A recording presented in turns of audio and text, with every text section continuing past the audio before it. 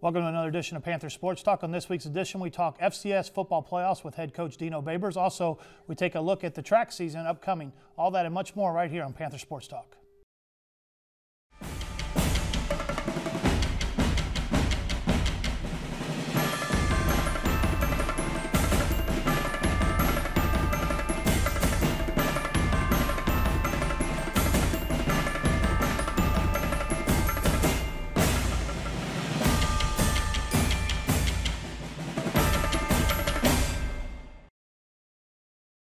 Production for Panther Sports Talk is brought to you in part by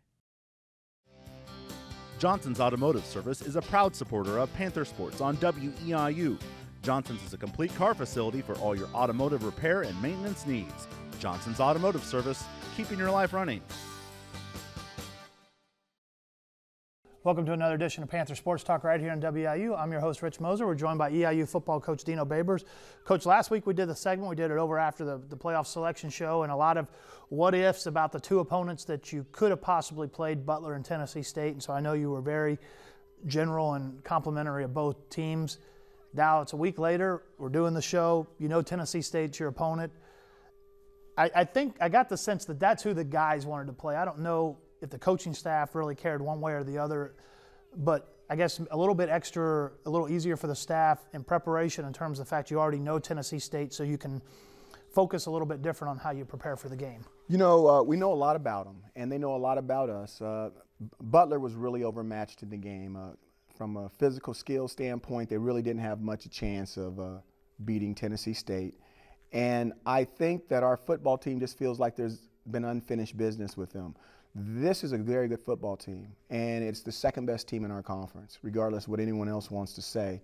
And it's kind of strange that they'd put the #1 team in the conference versus the #2 team in the conference. But we understand that whoever they put in front of us, we need to win, and we need to win 3 to have an opportunity to get to our goal. And we just look at this as another opportunity to try to play winning football. It's totally different than the season. We had the greatest season in the history of EIU. 11-1, multiple guys, all conference players. Jimmy, obviously, Offensive Player of the Year. Eric Laurel, Offensive Player of the Year last year. All that stuff is done. All that stuff is buried. Our season and our record is 0-0, and we're playing a team that has the revenge factor. We're playing a team that wants to get some payback against us, and we need to just go out and play EIU football and let the chips fall where they may. Now, Eastern was given the #2 seed in the playoffs. They got a bye. This is something that's a little bit different in terms of the fact that Eastern's never gotten a bye going in the playoffs. And I guess for you, maybe a little bit different from the FBS level. When you go to a bowl game, both teams have 2, 3, 4 weeks off to prepare for the game. Is there an advantage or a disadvantage to having played last weekend and kind of gotten your feet wet in the playoffs? I know the rest helped you guys get healthy, but is there a little bit of maybe an advantage that Tennessee State has that they're kind of already got their feet wet in the playoffs and have had some success? Absolutely. I think they played last week. They got a half a game out of it, so to speak. They scored 31 points on offense. They got to have their senior quarterback come back and have success. Their defense pitched another shutout, so those guys are walking around with a lot of confidence. Their coaches put in a game plan and a scheme, and it worked. So we sat at home. We watched the games. We weren't playing against another football team, so there may be a little rust on us. We do have a blessing. We became healthy, and I think that was the most important thing from the bye. I think maybe this is our most dangerous game because of the bye and the rust of not playing last week. If we can find a way to win this game, then we may have a chance. Now, you talked about the guys that benefited from the time off. Keandre Gober missed a couple weeks. He could have played last weekend had you guys played. Eric Laura missed the last game of the season. Taylor Duncan missed the last 2. Those guys, some of those guys could have played had you needed them and it was a must-win, but the time off probably helps them get healthy. But for the guys in particular, receivers, Keandre probably more so than Eric, does missing the 3 or 4 games going to throw off his timing a little bit with Jimmy? Is that something that kind of watch as you look in the start of this next game? I think it's definitely a concern. Keandre is a very fast individual, and he moves faster than everyone else. So to throw to him, you have to practice throwing to him. So we hope that there's some muscle memory involved and that Jimmy and Keandre can have an opportunity to hook up again in practice Tuesday and Wednesday and kind of work out the kinks a little bit. But I think it's definitely an advantage for Tennessee State. Now, last week you kind of did a little bit different type of schedule. You guys practiced Monday, Tuesday, Wednesday, then you sent the kids home really to kind of get a little bit refreshing feel away from school, away from practice. And I think probably that's going to be a good thing for them. I think you see teams when they're on campus and nobody else is around that it's kind of hard to go through the motions of practice and things like that when you're the only person on campus going through anything. Well, it's a good thing if we win. It's everybody's going to talk about you made a mistake if we lose. But I just felt that they need to be rewarded for the season. I mean, to have such a fantastic football season and to have to sit on campus while everybody else was going home for Thanksgiving and to have a lot to be thankful for. I mean, so I thought let's practice them hard, and we did Monday, Tuesday, Wednesday, and now let's send them home and have a Thanksgiving meal with Mom. If Mom can't get you fired up, if Mom can't get you rejuvenated, I don't know who can. And then come back with a fresh mind, fresh legs and fresh mind. So we've got fresh legs. Mentally, we should be excited, happy, and let's see if we can get that physical work done in the first part of the week and have a performance that we're happy with. Now, you mentioned earlier Tennessee State has their senior quarterback back, Michael German. He's only played 6 games so far this year. He did not play in the game where Eastern beat Tennessee State down in Nashville. Do you have some film on him? I know you guys had kind of prepped that it might be him or the freshman quarterback in the game there. It ended up being the freshman. So that's who your guys have seen, but is there some film on now the senior quarterback, and does he give them some different dimensions? I think the best picture of German is the Butler game. You really got to see what he brought to the team. He's more of a pocket guy. He has the ability to run, but he's more of a pocket guy that wants to sit in there and deliver the throw. He's a great game manager. You know, he's not going to make mistakes. He's not going to throw the ball up for grabs. He's going to preserve the right to punt, so to speak. So from a coaching standpoint, he's not going to make a lot of mistakes out there for you.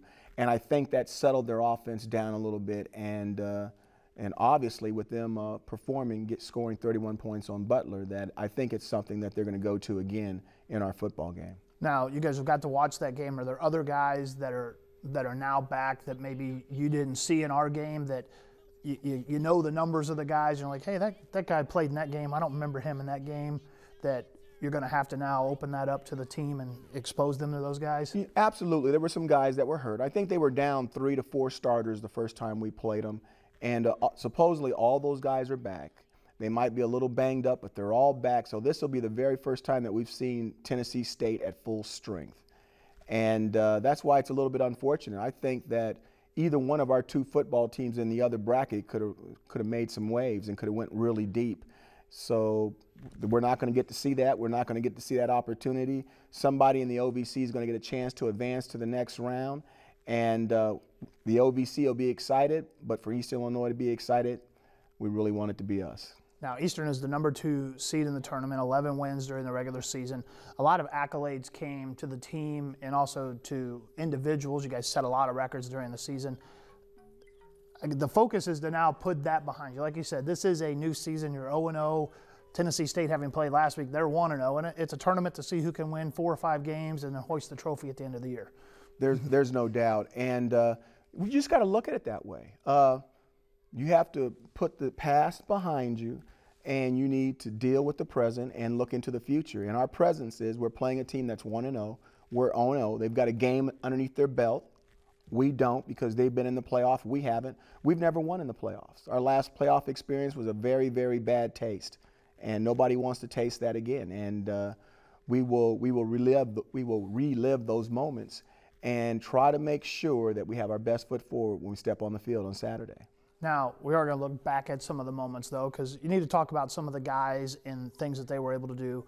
The all-OVC team was named after we did the show last week. 9 players were on the first team. Like you had already mentioned that Jimmy was the Offensive Player of the Year. And I think there was no doubt about that. We sat in there on the conference call, and the biggest debate was, should anybody else even be on the ballot for the backup quarterback? And I think the same conversation was kind of for the Offensive Player of the Year, that he was really the only player on the ballot. He kind of had separated himself that much this year. Jimmy's season has been unmatched, and if he gets an opportunity to throw for 500 yards, and then Taylor Duncan gets an opportunity to rush for another 200 yards and gets 1,000 yards back, I can't wait for you to go hunt up those stats to see if there's ever been a football team with a 5,000-yard rusher and two 1,000-yard rushers, a 5,000-yard passer, two 1,000-yard rushers, with the opportunity to have two wide receivers go over 1,000 yards with three, okay, with Laura, Drake, and Keandre. So, I mean, from an offensive standpoint, wow. And I think all those accolades are deserved. From the defensive standpoint, I thought they really got it right. Putting Jordan Whitcliffe and Nick Beard and Rob Haynes and Pat Wirtz and Dino Fonte. I don't think I missed anybody, have I? Nope. Putting those guys, I think all those awards were well deserved on defense. And now we just need to understand that that's the way we look at it. That's great, and that's 2013, and we're trying to play into our 2014 season on January 4th. Now, the offensive line also recognized across the board there. 4 of the 5 guys got some sort of honor. 2 of them were on the first team, and Don Pagliara and Colin Seibert. And then Nick Borey at center was second team, and then Jimmy Lowry made the all-newcomer team.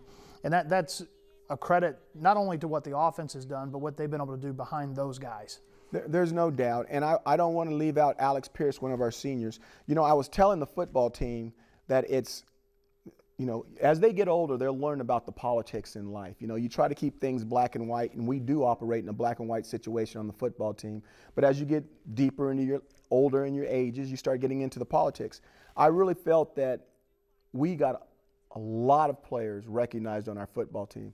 But from a political standpoint, they're not going to recognize everybody. They're not going to say your whole offensive line was better than everybody in the season, or your corners were better than everybody in the season. It just got to the point where there were so many guys being recognized that they had to stop somewhere. And I just feel sorry for some of the guys that really should have been recognized, but for political reasons, they probably didn't get an opportunity to be put out on a pedestal or shine a spotlight on.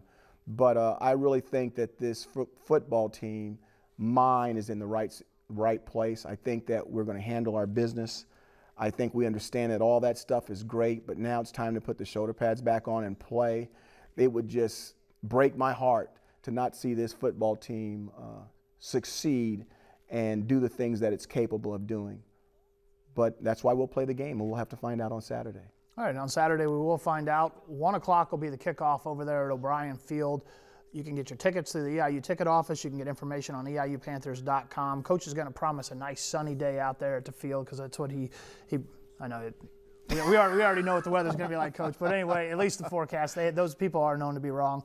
But hopefully you'll have a big crowd out there. I know that the student union through Mark Hudson over at the Student Life and Dr. Dan Nadler, they're providing some student tickets for students that can show up at the game and get in for free with their student ID.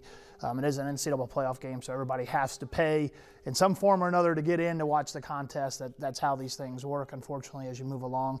But a great football team to see. 1 o'clock will be the kickoff. Because of that, the men's basketball game has moved to 7 o'clock, and we're trying to get people to both events. Come out, watch the football game, have a good time. Come in, thaw out at the basketball game at 7 o'clock against Indiana State. We hope you'll be out there, Coach. Hopefully we'll be talking to you guys next week. We'll talk to Coach the rest of the season as it goes along. We won't know the opponent or a time or a date for any future games until after our game is completed on Saturday, so we'll have that information for you as well. We'll be right back with This Week in EIU Athletics. Panther fans, here's what's going on in Panther Athletics. Men's basketball drops to 3-4 on the season, losing 71-65 to Indiana Purdue Fort Wayne at Lance Arena and 68-53 at Western Kentucky. Women's basketball drops to 2-5 on the season with 2 losses at the University of Missouri-Kansas City tournament, 79-46 to UAB and 69-62 to the host Kangaroos. Now here's what to watch for this week. Tonight, Wednesday, December 4th, men's basketball at longtime rival Western Illinois in Macomb at 7 o'clock. You can listen to that game on Hitmix 88.9 WEIU. On Thursday, swimming is at the U.S. Senior Nationals. On Friday, track gets their season underway as they host the EIU Early Bird Meet at the Lance Fieldhouse starting at 3 o'clock. On Saturday, Panther football in the second round of the FCS Playoffs as they host OVC rival Tennessee State at 1 o'clock. You can listen to that game on Hitmix 88.9, WEIU, or you can watch it online at ESPN3. Men's basketball at Lance Arena as they take on longtime rival Indiana State at 7 o'clock. You can listen to that game on Hitmix 88.9, WEIU. For Panther Sports Talk, I'm Ramin Karbasioun. We wrap up this week's edition of Panther Sports Talk with a preview of the upcoming track meet on Friday night at Lance Indoor Fieldhouse. Also, we look at some of the big plays from the past football season, the regular season where the Panthers finished 11-1.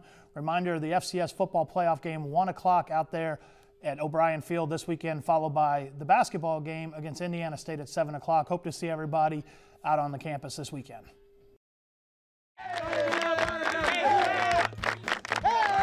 EIU Track and Field is coming off another huge season last year, and they'll be looking to repeat that success this time around. The main thing is they have to remember the hard work that it takes to win a championship. And each year we lose some outstanding seniors. We've got to replace them.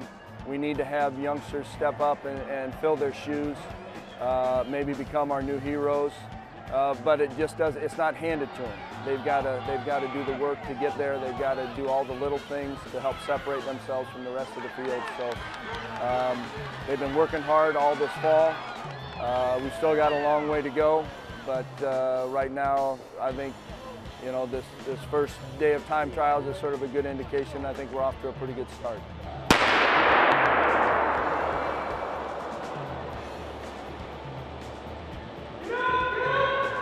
Coach Akers says that while his squad's lost some talented seniors, he thinks there are plenty of new faces ready to step up and make an impact. I think we have a number of surprises on both the men's and women's side. I don't want to sort of put the jinx on anybody or added pressure on anybody, but I think it should be exciting. We'll see December 6th when we have our first outside competition come in, if they're all healthy and ready to go. I think there's a number of people that will surprise other people. I don't know if they'll surprise the coaching staff as much because coaches tend to be a greedy sort. We look at a kid and their potential and hope they always accomplish a great deal. So I don't see too many surprises for us, but hopefully we'll have a few surprises for the rest of the crew.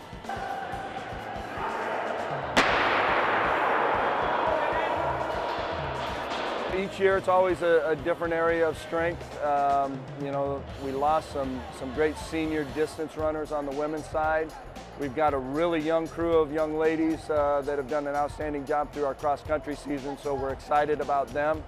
But they're freshmen and sophomores. Out on the track, Dia Dean and Kristen Paris have been having a great fall and looking pretty good. They ran really well in the 400 today.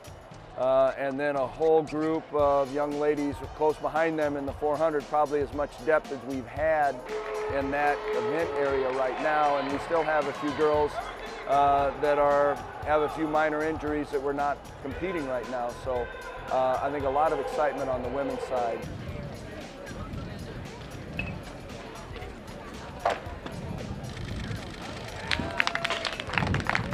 Our pole vaulters are strong with Jade coming back, and same thing on the men's side with Mick returning. That area should be very strong for us. So time will tell. On the men's side, really strong right now in the sprints. We've got a lot of new faces, highly touted sprinters coming out of high school, but they're now at a different level. So we'll see how they react to a little bit tougher competition week in and week out. And then a junior college transfer, Norvell Mohammed, is really going to be a great 1-2 punch with Calvin Edwards for us. And I think those two guys will push each other really well during practice as well as in meets and really help them be the best athlete that they can be. So we're really excited to see what those two guys do in the 2 and the 400. While the Panthers have plenty of talent, it was stressed that everyone still needs to put in the work over their holiday breaks to stay on top of their game. The regimen, just like I said before, just stay active. Don't sit on your butt all day and watch TV, staying out late, go to bed early, and just be active. Not for a long time, but just at least do something over the break. So you come back, you don't have to, you won't be out of shape break what you already worked on before break. It's tough over the vacation holidays, a full week for Thanksgiving and then the full 3 weeks, 3.5 weeks. I think for Christmas it's extra long this year. And then we come back and we have 2 weeks of practice and we're into our season. So, you know, we can't have people come back with a boatload of excuses on why they didn't get things done. You know, if there's a foot of snow on the ground, you can go out and get the effort in. You may not run as fast or as far, but you can get your legs pumping and your heart working. So, you know, it takes that dedication to continue to be where we're at. And ideally, we come back from vacation without losing any ground training-wise where we are. Which is why it's nice to have our early bird meet before they go home, and then the meet when we come back, we generally find out who did the work over the holidays and who didn't. I feel very confident about this team that we, man and women on this team, are going to pull out another OVC championship. Set.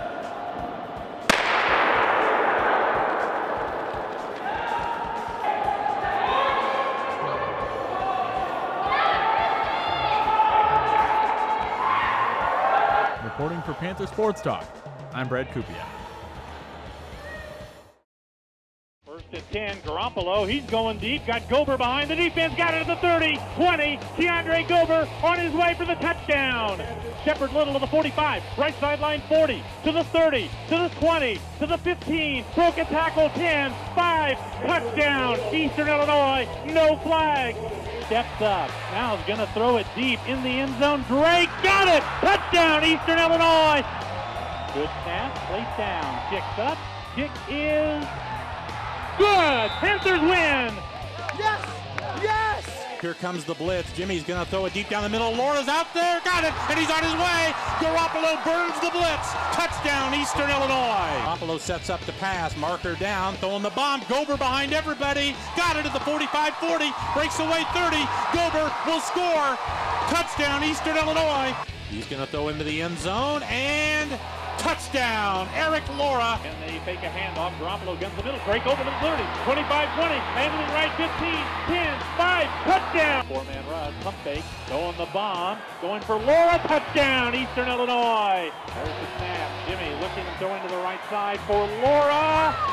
Touchdown, Eastern Illinois. Looking, throwing the bomb. Going for Gober, back of the end zone. Touchdown, Eastern Illinois. Jimmy Garoppolo sets the record for Eastern Illinois and the Ohio Valley Conference with his 86th career touchdown pass. Pressure, grab, sack. Down he goes. Tipped into the air, intercepted by Gristic. Finally getting down and fumble. Penalty flag. Eastern picks up the fumble, and they're on their way for a touchdown. It's Anthony Goodman who picks the fumble out of the air, and he takes it all the way back for a touchdown. Garoppolo back to pass, setting up a screen over the middle, Little at the 45, blockers in front 40, 35-30, Little, 25-20, racing to the end zone. Touchdown, Eastern Illinois. He's going to dodge a man, throws, hit as he throws, deep right for Laura, leaping grab at the goal line. Touchdown, Eastern Illinois.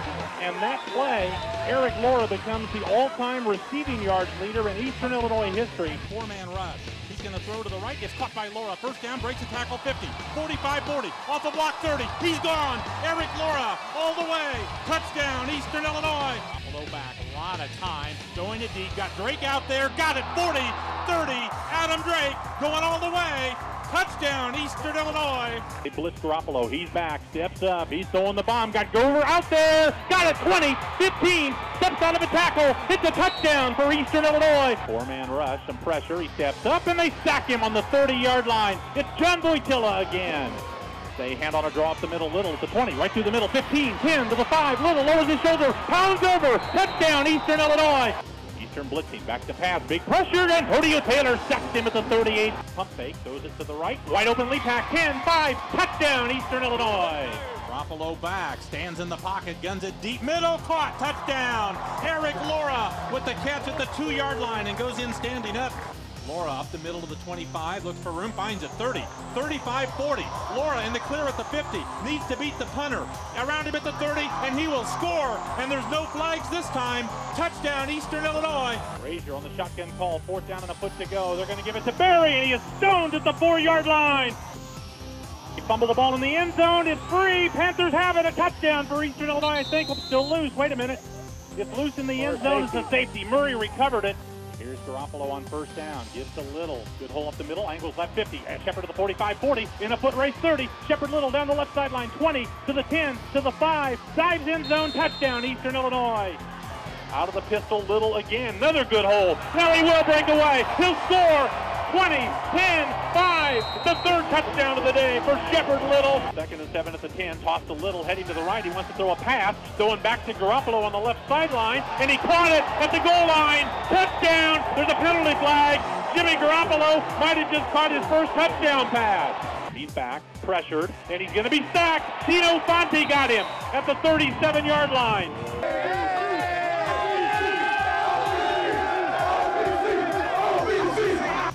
Garoppolo back to pass, throwing the bomb to the goal line, caught by Leapak. Touchdown, Eastern Illinois. Garoppolo back, two-step drop, throwing the fade, going for Drake, and he's got it. Touchdown, Eastern Illinois. There it is, Panthers blitz him. He's back, pressure by Gristick, and they got him. He sacked him with Adam Gristick. And the Panthers wrap up an 11-1 regular season, the first EIU team ever to win 11 regular season games. Production for Panther Sports Talk is brought to you in part by Johnson's Automotive Service is a proud supporter of Panther Sports on WEIU. Johnson's is a complete car facility for all your automotive repair and maintenance needs. Johnson's Automotive Service, keeping your life running.